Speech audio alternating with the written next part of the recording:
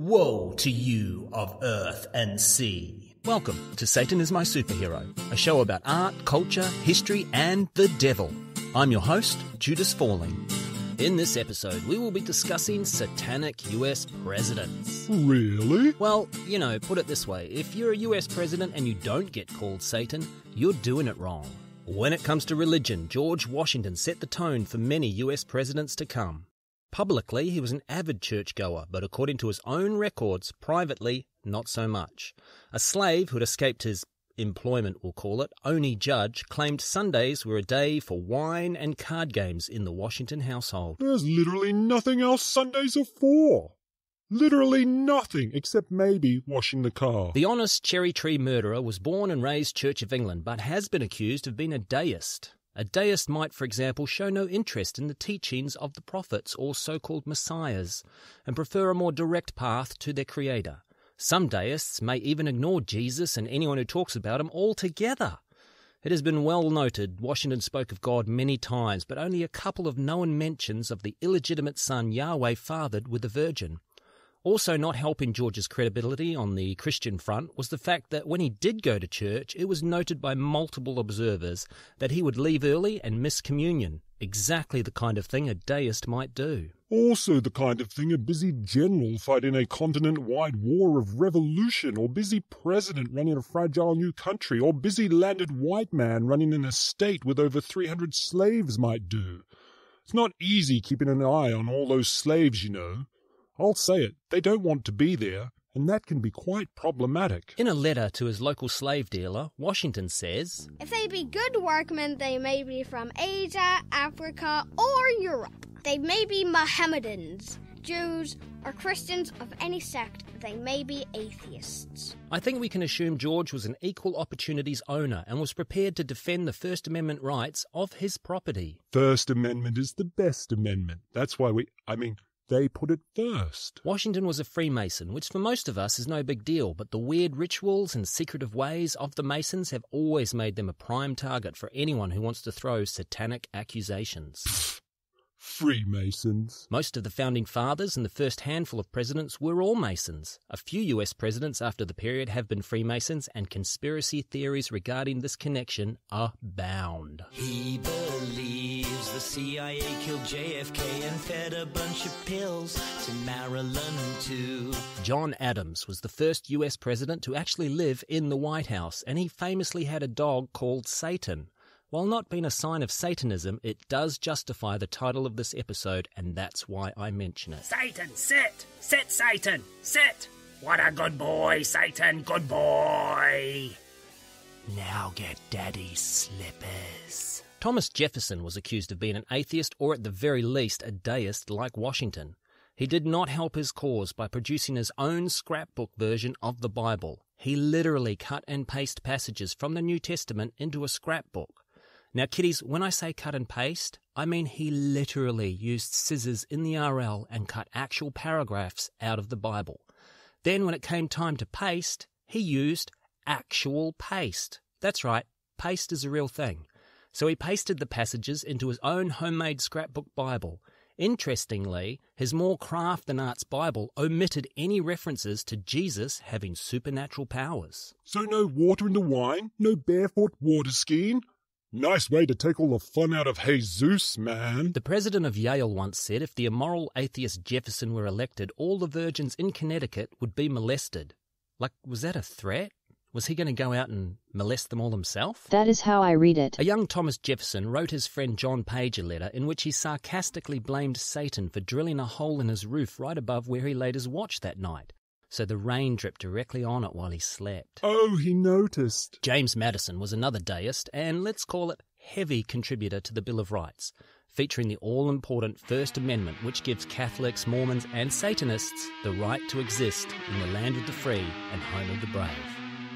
As you can imagine, calling political opponents Satan is a thing in early Christian America. So much so I'm trying not to get stuck focusing on it.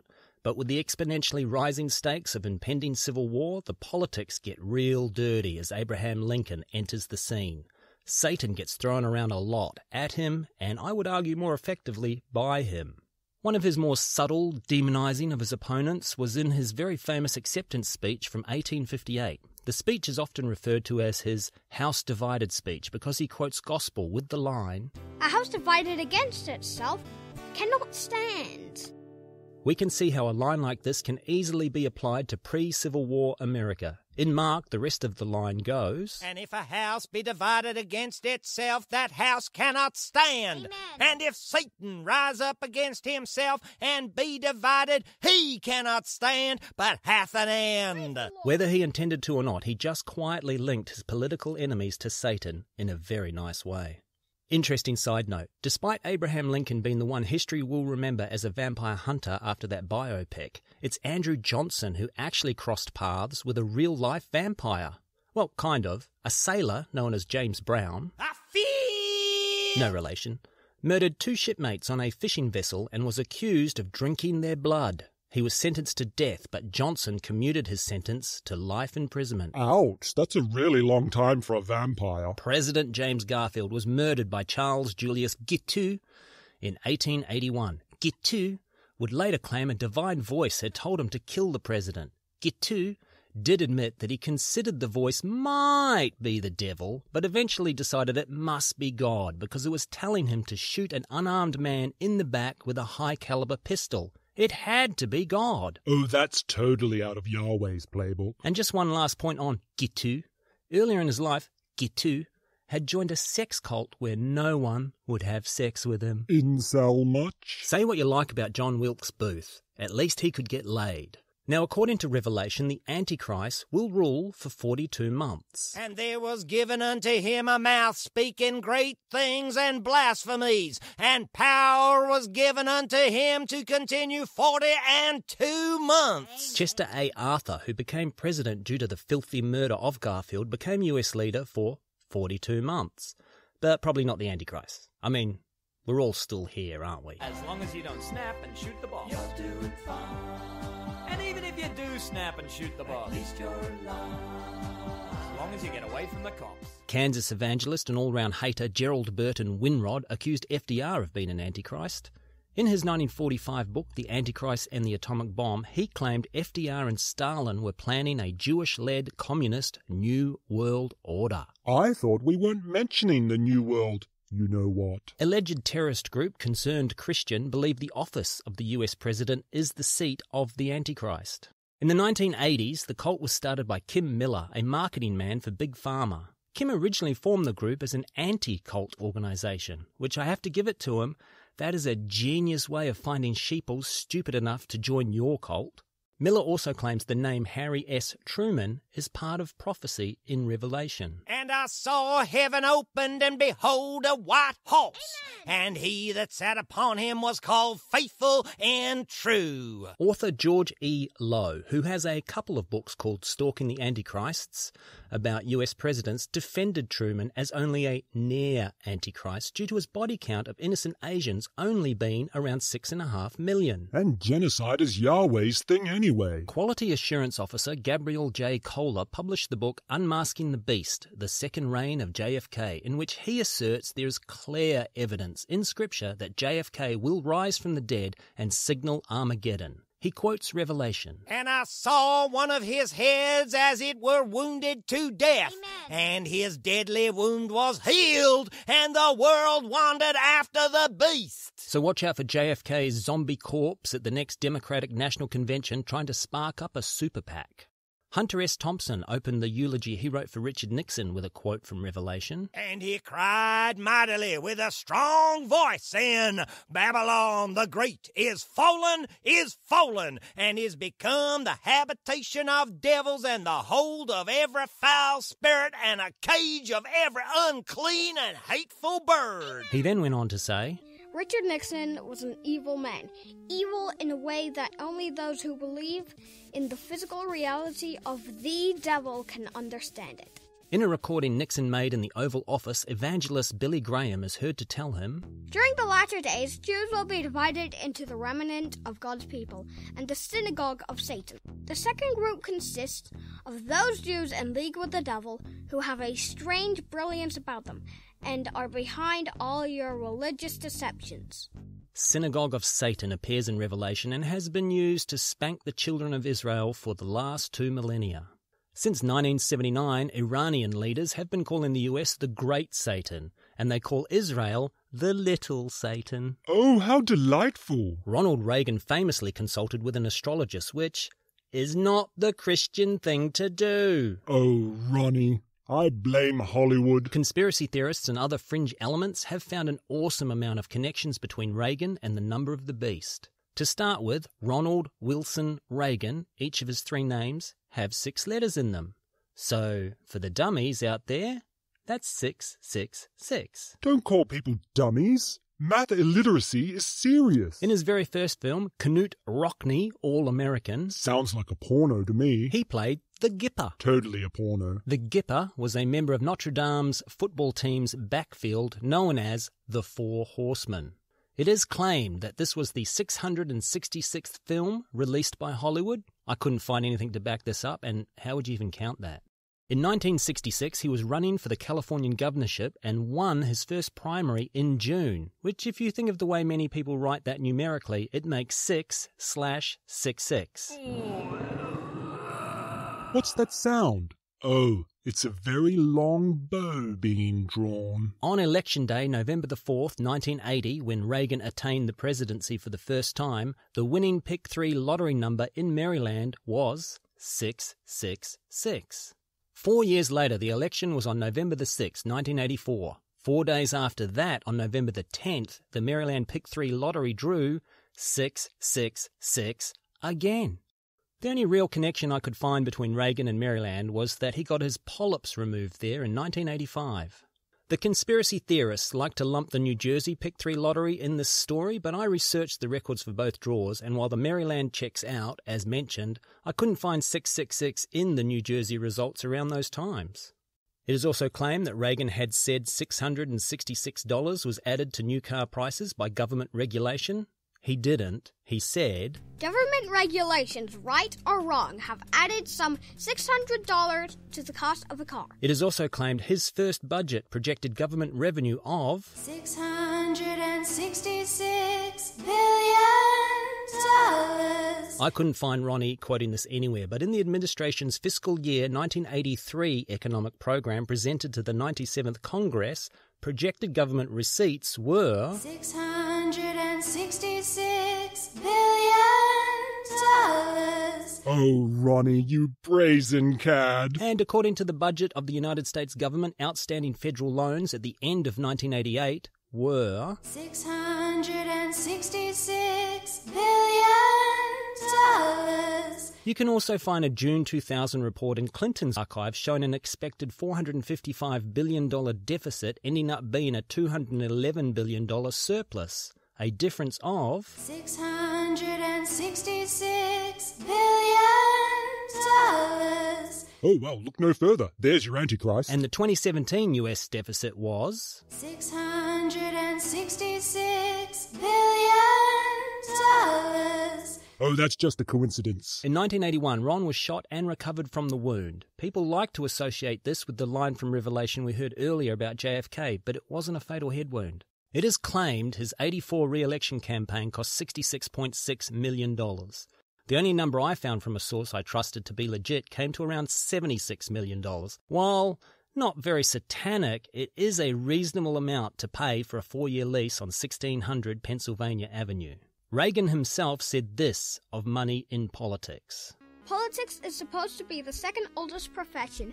I have come to realize that it bears a very close resemblance to the first. It is claimed in 1999 a vote in California to create a Reagan license plate passed 66-6. It didn't. It passed 30-4. I had one of those plates on my Malibu Porsche. One of the blogs I read on this subject ended by saying, faced with all of this evidence, it's just not rational to believe Ronald Reagan isn't the Antichrist. Well, case closed. But no. In a lecture given at the International Prophecy Conference, a bloke by the name of Jerry Rowland Church claimed Bill Clinton may be a descendant of Nero and compared Clinton's face to first-century statues and coins featuring Nero. This lecture can be purchased on VHS videotape under the title Tickling the Tail of the Dragon, Volume 1, Bloodline of the Antichrist. Let's go, boys! going to take a short break from the show right now to talk about my sponsors and Patreon. I don't currently have sponsors or Patreon, but if you'd like to support the show, you can do that by buying my novel. It's called Chaos Machine by Judas Fawley. It's available through Amazon. You don't need a Kindle to read it. Almost any digital device will do. Don't forget, Chaos Machine by Judas Fawley. Now, back to the show. If you try hard enough and keep the junior abbreviated, George Walker Bush Jr.'s name becomes 3 sets of 6. As long as you never admit to yourself, it's actually 2 sets of 6, a set of 4, and a set of 2. More impressively, W got outed by Hugo Chavez at the UN in 2006. The devil came here yesterday. It smells of sulfur still today. He gets an upset tummy when he travels. Now, up until the internet age, I don't think any presidents have been called Antichrist, Satan, or the devil as much as Barack Obama, and I think we all know why. Hey, people who call other people Antichrists aren't always racist. I mean, not every time. Anyway, along with all the nuts proving Obama is the Antichrist through biblical numerology and vague prophecies, there's an interesting subculture of people posting about their dreams of Obama being the Antichrist on YouTube. Mummy, I had a bad dream. Oh, was it about that foreign-born Al-Qaeda sleeper agent, Islamic Satanist Obama being the Antichrist? No. Get back to bed. I think the most hysterical white man to demonize Barack is Faithful World Baptist Church pastor Steven Andersen, who famously delivered a sermon in 2009 entitled Why I Hate Barack Obama. Not very Christian, is it? In 2014, he said this about Obama's mother. We could all go to Walgreens and get a DNA test and sell it today if Obama would submit to it. Right? I mean, don't they sell it at Walgreens for $100? But the point is, though, we can't figure it out because she was such a whore. You know where I come from, the human race on planet Earth, you just don't talk about someone's mother. What piece of raised this guy? This song is not a metaphor. I really am singing to a piece of poo. I am the chosen one. That's right. We have arrived where I imagine many of you thought we would have started. I'm contractually bound to make no more comments from this point on. A 2019 poll claimed that 27.7% of Americans believe Donald Trump is doing the work of the devil. And that's all I could really find relating Trump to the devil. So, yeah, that was disappointing. No, I'm joking, of course. I found heaps. But I want to end this episode on a positive. I want to look at the people who think Donald John Trump is the chosen one. Conceal and carry licensed Texas Republican and former Secretary of Energy Rick Perry believes using more fossil fuels will reduce the sexual assault rate in Africa, and Trump is the chosen one. According to Trump's own Twitter account, renowned conspiracy theorist Wayne Allen Root said the Israelis love him like he's the second coming of God. Does Wayne understand that according to Judaism, God hasn't been here the first time yet? Like, not in the way his God came here. Have any of Wayne's many Israeli friends let him know they don't think Jesus is Lord? Does Wayne know anything? In a 2019 survey conducted by the Salt Lake Tribune, 53% of white Pentecostals believe Trump was anointed by God. You know what I always say about surveys? Surveys are taken by people who want to take surveys. So if you're like me, you've never been represented in a survey. CEO of the multi-$100-million Billy Graham Evangelistic Association, renowned Putin apologist and son of Billy Graham, Franklin Graham, claims his dad voted for Trump and believes God showed up to the 2016 election. Doctor of what we don't know, Lance Wallnau, has a book about Trump called God's Chaos Candidate. Chaos is a good word to have in a book title. Just saying. Dr. Lance is also part of POTUS Shield, a group that organises mass prayer. They have a list of prayer points available on the website for Donald. So if you'd like to pray for the Don, can you please cover the following? Wisdom, courage, protection. Relationship with God to deepen. Not yours, Donnie's. Godly and strong cabinet and council. Again, that's for Mr. President, not you. Family and internal cohesion and hunger for the Word of God. Again, they want Trump to hunger for the Word of God. You're already taking up enough of God's time. They also have prayers for other trumpets, but my favourite was the prescribed prayer points for you to cover when praying for Melania. Melania requires wisdom and internal strength, protection. That's nice. Relationship with God to deepen. Pedestrian. Supernatural insight in all areas of influence. Supernatural insight in all areas of influence. They want you to pray Melania into a demon spy for Christ. My favourite Trump supporter is former fireman turned prophet and exclusive receiver of the true word of Yahweh, Mark Taylor, the man behind the Trump prophecy. He has published pages and pages of Yahweh telling him Trump has been chosen as the right man for the time, and we could go into it all, but my favourite piece of work Marky Mark has published is a prayer he wrote to scramble enemy radar. That's right, he has a prayer designed to scramble enemy radar. I think he means it quite literally, like this isn't a metaphor.